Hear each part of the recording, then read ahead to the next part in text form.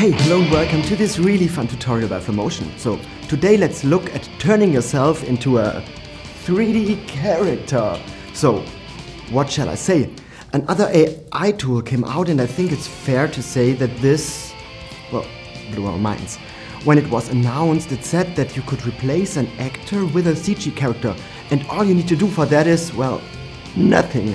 So the AI will do a clean plate, a camera track, then some rotomation. Hey, and for all of you who don't know what that is, so rotomation is a technique of animating a 3D element on top of the tracked motion picture footage, frame by frame, to match an actor or an object in a live action plate. Yes, it does that.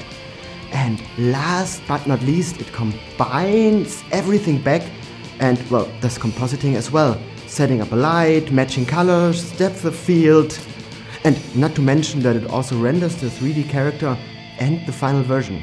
So, remember what you have to do for this? Nothing. Well, not quite true. You have to click a button. Well, actually, yes, you got me. You have to click a few times more. I hope you are excited to take a look on how to get this done today.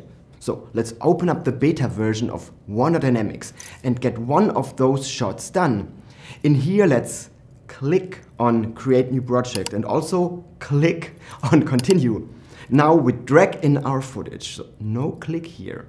Next, without any additional click, let's drag it onto our timeline and, well, click Next and scan frame for actors. And this will mark each person in a shot, even if there's more than one, because you could also add multiple CG characters to just one shot. And all you need to do for that now is to drag and drop one of the pre-made characters onto the marked actor. Hey, and by the way, you can click on each of them to get a small preview and also see a list of some of their settings and capabilities, such as facial performance tracking. But hey, that click doesn't count, that's optional. So, as I already said, just drag one onto your actor. And by the way, if you would not only have one shot, but a whole shot sequence with many shots, Wonder Dynamics is able to find the actors throughout the sequence and automatically apply the matching ones to each shot. Boom! Now, let's click again on Next. And that will open up a screen where you can define our render settings. And yes, you could render in 4K if you wish. So let's export everything that is available at the moment. MoCapture, clean plate, alpha masks, hey, and a Blender scene. And for a last time, click on Start Processing. Now, this just takes some time depending on your shot, but you don't have to wait. You can directly start a new project or simply do something else and open up the web page later and check for your results. So, here I have everything downloaded and opened up After Effects. At first, of course, we have our final result. Hey, but we also have the clean plate and a matte for ourselves, which is super helpful for, well, two things. First, if you want to do any type of vanishing or appearing effect, because we want to start and end clean with a clean plate.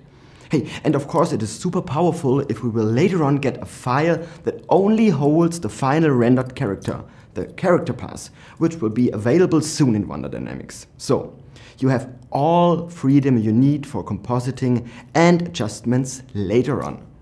Hey, but wait!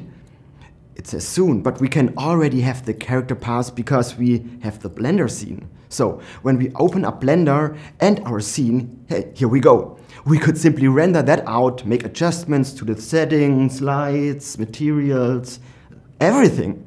And if you want to use your own character, hey, you can. You can also get the motion capturing data as an FBX to play with. So I would call this a 7 clicks to success plan. Hey, and if you want to learn more about this crazy new AI world, leave me a comment and consider subscribing. Just one. And for now, I wish you a lot of fun clicking around in Wonder Dynamics.